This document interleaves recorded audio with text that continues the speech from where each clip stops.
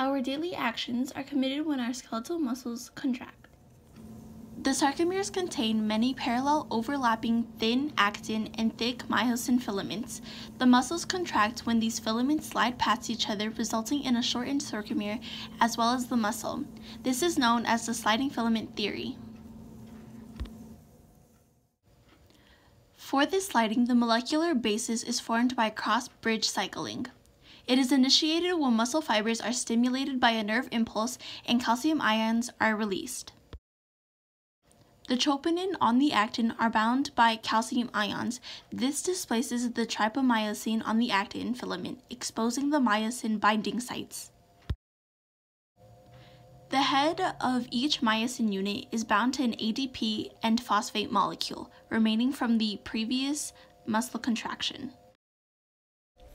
The head releases the phosphate molecule and binds to the newly exposed myosin binding site on the actin.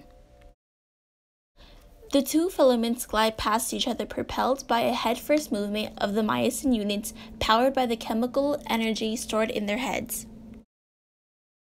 As the units move, they release the ATP molecules bound to their heads.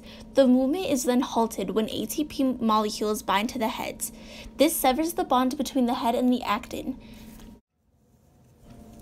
The ATP is now decomposed into ADP and a phosphate molecule, with energy released by this action and then stored into the myosin head, ready to be used in the next myosin movement.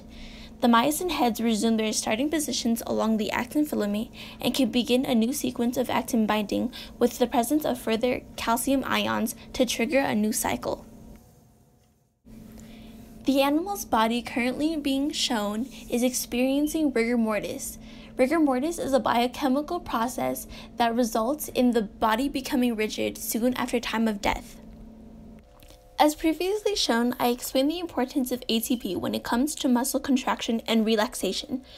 With the ATP no longer being able to be produced, the myosin heads are not able to detach from the actin, thus resulting in the muscles staying contracted.